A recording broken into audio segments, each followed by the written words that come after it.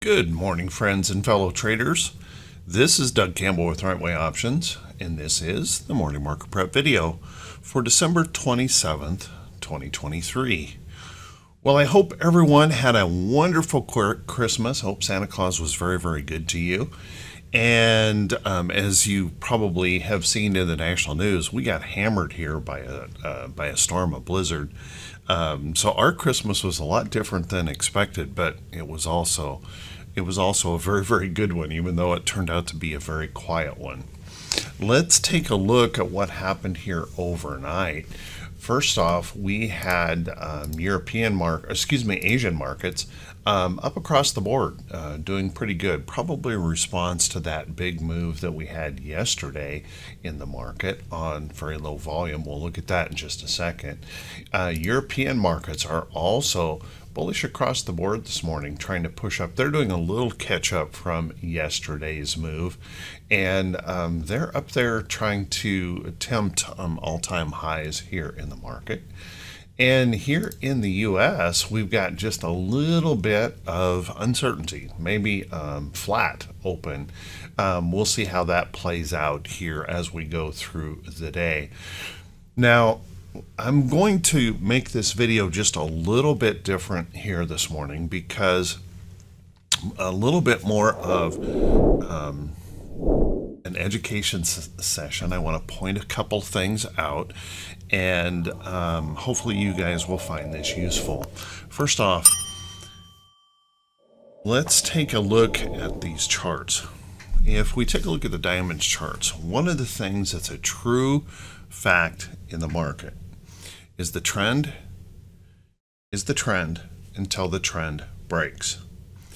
And when will we know that the trend is going to break? One of the things that we have gotten ourselves involved in this world and in our news and everything, we are so hyped up on prediction in this market that we lose out on some very simple facts. First off, the trend is up.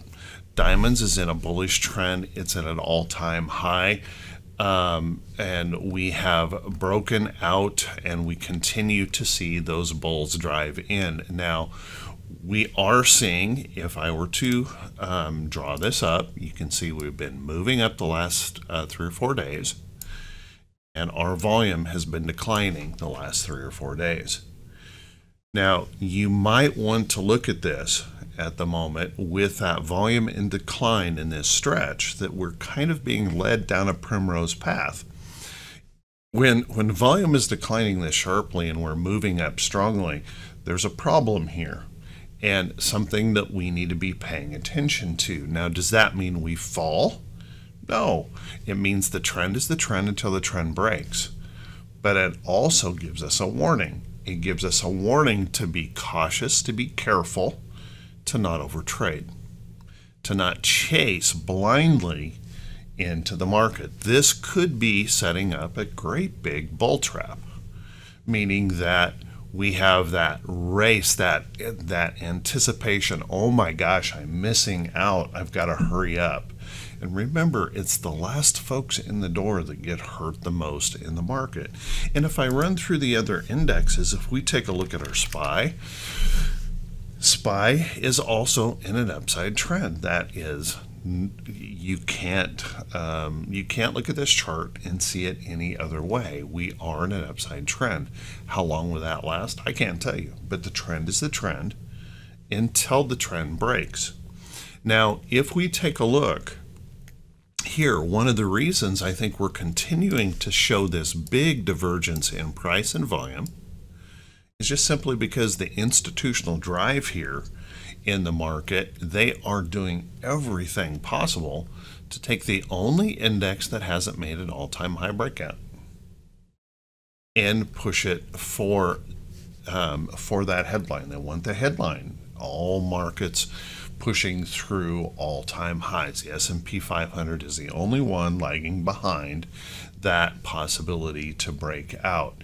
Now, does that mean if we break out, we just zoom and continue to run to the upside? Or do you think that after a historic race back up, there's going to be some kind of rest or pullback in the market? common sense would say eventually we're going to see, and when that's going to occur, I'm not going to predict it. I'm just going to tell you that, yes, there'll be some kind of rest or pullback in the market. That's the way the market works. So watch that carefully. And then when we take a look at the QQQ, same thing is true here. All-time high breakouts, very, very bullish, continuing to run up while the volume is declining sharply. That could be a hint. Bulls are definitely in control. The trend is up. The trend stays the trend until the trend breaks. But you don't want to be the last one putting on blinders saying never a chance that we're going to move back down. Those are the folks that are going to get hurt the worst. So remember, be really careful in this period of time when volumes are really light and we're likely trading with computers more than anything else, to be chasing a bunch of long, already very stretched out stocks to the upside. And then if we take a look at our IWM, the Russell also moved up yesterday, and the Russell is a long ways from being a breakout here, and I don't think we're going to make it by the end of the year in the Russell. The Russell is giving us that clue, and remember, the Russell has for years and years and years been that clue for the market of market direction. It's showing that we still have some issues and problems here in the market. We do want to remember that this is the largest index in the market, and it is lagging behind, but the trend is the trend until the trend breaks. Now, one thing I'll say about this trend that I do think is important is that this trend is parabolic, very parabolic right now, trying to do some catch up here in the market. Now, it doesn't mean that we can't continue to stretch to the upside. Trend is the trend until the trend breaks. But we want to be watching this closely, how hard, how fast we're stretching here to the upside, while at the same time our volume is declining so sharply. So that's something to be paying attention to here in the market. But just keep in mind that we have overhead resistance here, substantial overhead resistance here in the Russell. Okay, now let me share a couple other things with you. There was an article in CNBC yesterday, and it was asking the question, and it was asking the so-called talking head experts, in the market, will there be a recession in 2024? Well, let me resolve that for you. I have no idea when it's going to happen, and here's the other thing. They don't either. They have no idea. They're trying to look into the future and tell us what's coming. And so far, no one has been able to do that. And we cannot predict the future. What we can do is we can look at the past and we can look at our history, and we can get a lot of information from that. Remember, even though we can take a really long look at history, we also cannot use that as an absolute. Remember, history sometimes changes. But here's a fact that you can go check out yourself. When we have bond inversions that are where our short-term bonds are more expensive than our long-term bonds, if you go to the Federal Reserve database site, you will never, ever find a time in recorded history that we didn't go into recession. Not once. That we go into recession. Now, it doesn't say it's going to be a long one, and it doesn't say it's going to be a hard one. We don't know that. Federal Reserve doesn't even know that. But it says, historically, never been a time that we didn't have a recession. So if we can get off of this idea that we can predict the exact time, just know that there's likely a recession coming. When that happens, I don't know. But what we can start to do is we can start paying attention to the market trend. The trend is the trend until the trend breaks. Pretty simple stuff. We can get past all of this prediction and know that the likelihood is there. Now, where will it start and how will it start? Well, historically, how it starts And if you look historically, the real big problem in the market usually comes when the FOMC not just starts cutting rates, but starts cutting rates in panic. Remember, when the Federal Reserve starts cutting rates in that panic move because things are starting to come unraveled, that's when the market really sells off. Historically, that's always been true. When the FOMC feels a need to cut and start supporting the market, it's when the market starts moving down because there's a problem out there. And where does that usually start?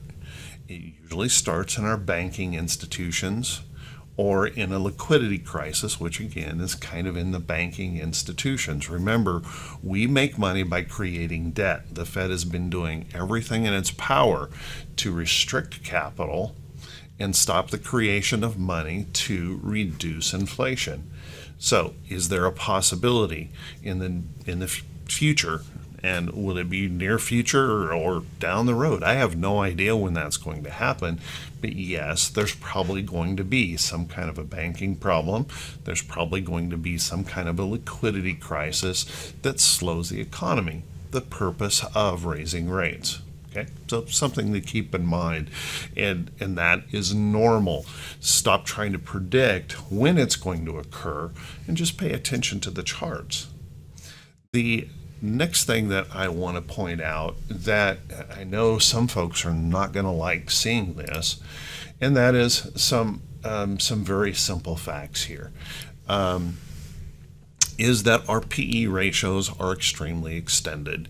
You can see here that our PE ratios, current PE ratio is 30.9, and that is 52.9% above the historical average of the market of 20.2. That puts us 1.3 standard deviations above the historical average. Now, does that mean we necessarily have to fall? No, it does not. It means the trend is the trend until the trend breaks.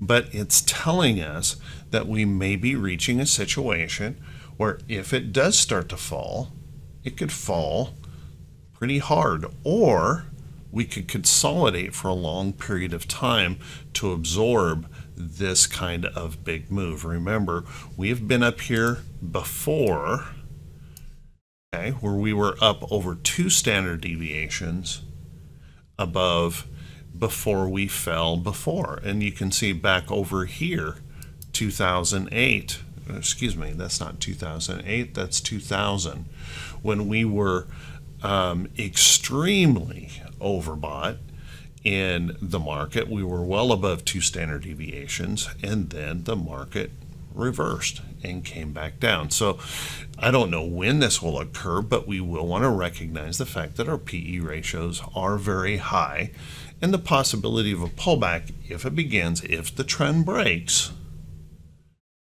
that we could see some pain from the market because we are overvalued. And there's another way of looking at this, and this is a method that Warren Buffett uses. Warren Buffett method is, they call it the Buffett indicator. He uses a ratio here of the U.S. stock market value divided by the gross domestic product, and that is right now at 175%. And what that means is that we are overvalued. And if you take a look, the historical average in here, this is actually 44.14% or 1.4 standard deviations above the historical average. So our PE ratios are getting pretty frothy, and what that does tell us is that if the trend does break, if at some point we see that pullback in the market, stop predicting it, if we see that break in the market, then there could be some additional pain coming because we have to absorb these high prices. Remember, the market is nothing more than an auction where buyers and sellers are trying to determine what the current or the correct price of a stock will be. We have, since the beginning of the market, been a very emotional market as well. And what that means is we have boom and bust cycles in the market where we get overly excited, we get overly stimulated on the bullish side, and we extend and we extend and we extend until the trend breaks. And then we start to move back and we start realizing, hey, we probably went a little bit too far. How harsh that becomes, truly up to the market itself. Will the evidence of the market support these current prices? Well, we're going to find that out once we start going through the next couple of quarters of earnings. Can these prices be supported by earnings? Will there be enough in the earnings to support that? And if that's the case, we could continue to extend. And remember, very simple thing to remember, the trend is the trend until the trend breaks. So I hope you guys find that to be useful or helpful, but you also don't want to be putting your head in the sand assuming that the market's never ever going to sell again. Okay? Remember, when the Fed cuts, that usually means there's a problem. There's a problem, the market's slowing too much, there's a problem, and we have to cut rates. So just keep that in mind.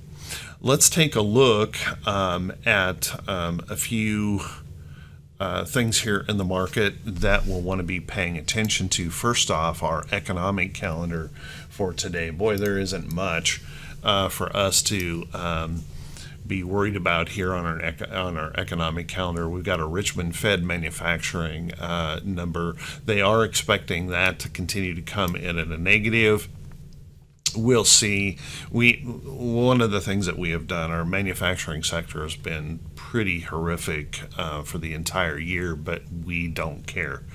And so I don't think that's going to have any impact on the market. Survey of business uncertainty, unlikely to have any impact on the market. And then we've got a couple of bond auctions in here to be paying attention to. Then if we take a look into Thursday, Thursday is our biggest day. International trade in goods. We've got jobless claims. We've got retail inventories, wholesale inventories. We've got pending home sales, natural gas, and petroleum status will be on Thursday. And then just keep in mind that on Friday, we're heading into a holiday again. We've got a Chicago PMI number. We're going to have an early close here in the market. So just kind of know that as we move closer and closer to that holiday, volumes are likely to become lighter and lighter and lighter as we move into that holiday. Let's take a look here. And by the way, right way options will be closed on Friday. There will be no morning market prep video on Friday. Let's take a look at our earnings calendar. And our earnings calendar, well, there's no confirmed earnings report here for today. So we have a very light economic calendar. We have a very light earnings calendar. Not much inspiration here in the market to move us a bunch, except for that institutional desire to maybe push us to record highs in the SPY. So we do have to remember, trend is a trend until the trend breaks. There's no reason to believe that we can't continue to move up.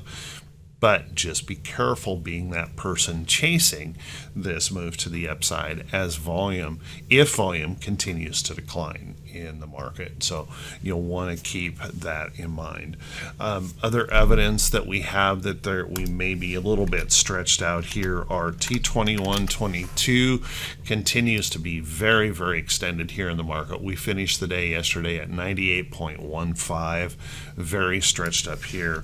Our T2108, percentage of stocks above the 40-day moving average, is pushing up here toward 80%.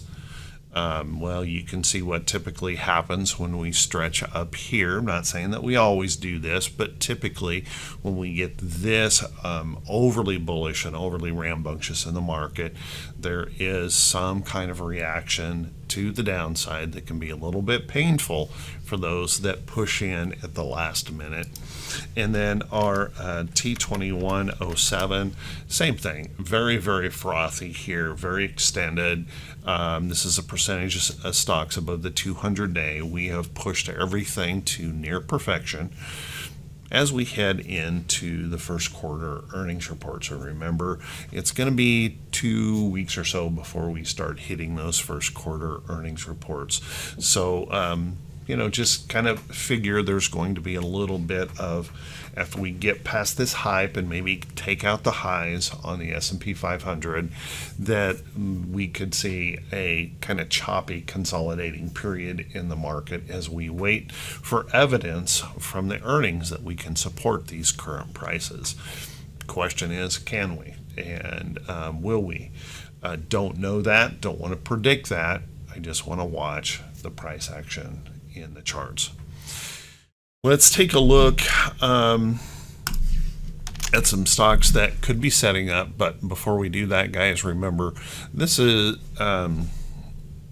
really a bad time in the market to be thinking about rushing into charts. I've given you all the evidence of overextension, all of those things, that volume is declining, and we're likely to see that volume stay weak, in decline, as we finish up this year. That doesn't mean that we don't see prices go higher, but be really, really careful, because we saw that one-day move, how quickly the market can reverse and how big those moves can be. We have extended so much. We're so parabolic in these moves. We have to expect that we could get another warning. This looks like a warning to me. It's like, they shot a warning shot over the bow of the ship saying, danger. We're ignoring it.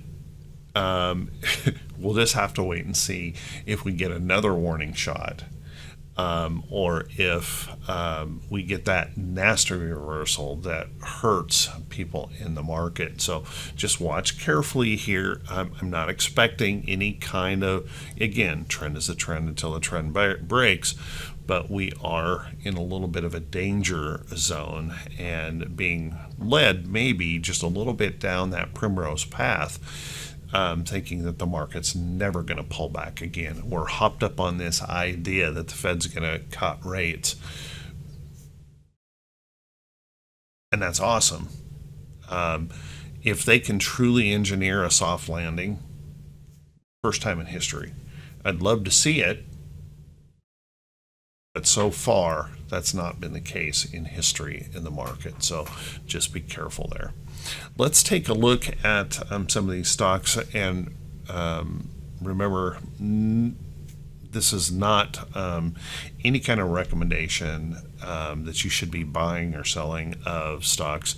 Remember, never ever blindly follow anyone else's trade ideas. Do your own evaluation. Make sure you're paying very, very close attention to the market conditions, the condition of the stock that you're in, following your rules, your guidance, your a risk tolerance in the market. First off, I was looking over here yesterday at Tesla. Tesla's in a nice bullish upside trend. This is one of the things I always look for in the market, is when downtrends break and we hold higher lows. So keep an eye here on Tesla. Every reason to believe Tesla can continue to push to the upside.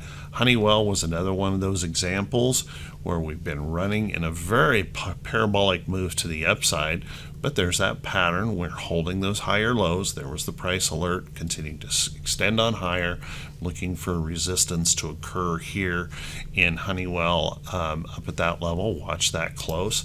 American Tower, very same pattern here where we've been running up strongly. We've got a resistance above in the chart, and every reason to believe at this moment that we could continue to push through to the upside. So keep an eye on American Tower.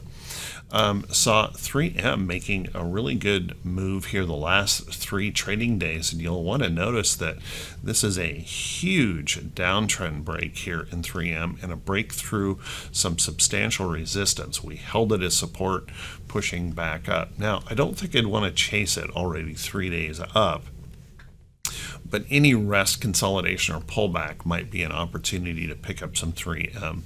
So keep a close eye on that. I saw Coke making a move yesterday, trying to push on up. We have this little tiny downtrend here. Right here was our lower high, where we failed some support in the chart. So that creates the downtrend. And now we're trying to break back through and recover. So if we can break back through and hold that higher low in there, look for a Coca-Cola for that upside move. If we happen to get a failure here, would anybody be surprised though? If that fails, that is a lower high at price resistance in the chart. And that's why you don't want to chase a move like this right into price resistance. One of the things that I struggled with for a long time, everyone, again, sticking with the kind of the education part of the video today, is not recognizing price resistance and trends, and I would buy right here, and then I would get punished over and over and over, and I was thinking, now wait a minute, something's not right here, and the problem was me. I was continuing to buy directly at price resistance in the chart, getting caught up in the emotion of the move, and not buying stocks at price support, not at price resistance.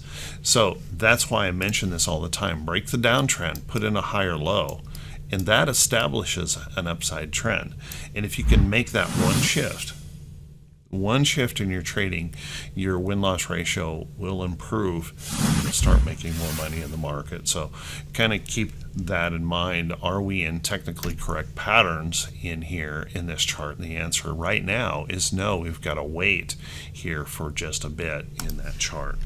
Other places to definitely look, big tech. Big tech is, you know, they can talk about AI, they're zooming to the upside. Highly emotional on this. We still don't even really know whether AI is going to be a good thing or a bad thing for us, and how we're actually going to be utilizing it in the world. And watching that closely, we're still racing to the upside here. And once again, there's that higher low in here, so we're going even more parabolic here in AMD. No reason to believe it can't go higher, but watch that carefully. Trend is a trend until the trend breaks. Other places that you might look, I saw PayPal, nice little bullish pattern in here, pushing up into this downtrend. I think there's every reason to believe PayPal could hold this trend and push on up. The question is, will it be able to break through that resistance right now? Watch that carefully if it can. If it can push on up and through and hold, then I'm really going to be interested in PayPal breaking through that big downtrend to the upside. So watch that one.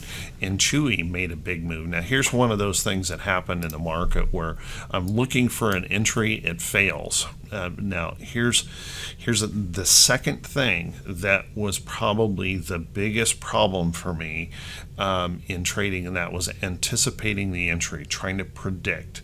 And it's what I've spent a whole lot of time talking about here in the market. Stop predicting. The trend is the trend until the trend breaks. Well, obviously we were moving up in this chart. The trend broke and we broke down.